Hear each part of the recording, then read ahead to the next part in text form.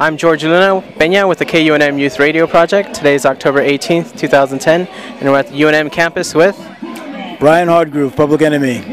Great, thanks for being with us, Brian. Oh, it's my pleasure. Thanks for having me. So, Brian, I have a quick question for you. What do you think is the relationship between music and social change?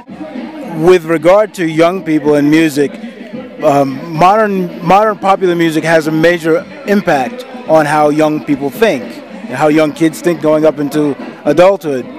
So if an artist has a political message, whether it's overt or hidden, it gets in. Unfortunately, many politicians have become more entertainer than a public servant. So when that line gets blurred, it's very important for those that really have an impact on the minds of young voters, like someone like Bono or like Chuck D, my boss.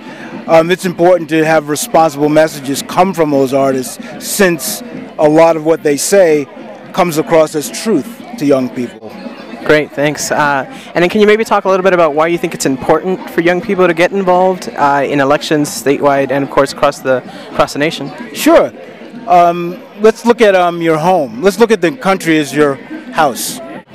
We've had a number of presidents since I've been a kid. Some of them I've agreed with, some of them I disagreed with. But he is the president of the country. This is my home. This is our home.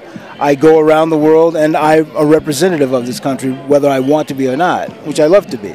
So it's important for young kids to get involved and tell whoever the president might be, this is what we think needs to be done, okay? We don't like when you do this. We don't like when you affect our neighbor that way. Or we don't like the fact that you've closed off the whole house and the neighbors can't even come by to say hello, or whatever it might be. That's why it's important for young people to be involved. It's your world to run and solve the problems, create the opportunities. Young people have to be involved. It's their home. I definitely agree with that. And Brian, is there anything else that you'd like to add? No one's perfect. Whoever's been in power is not perfect. Whoever's going to be in power is not perfect.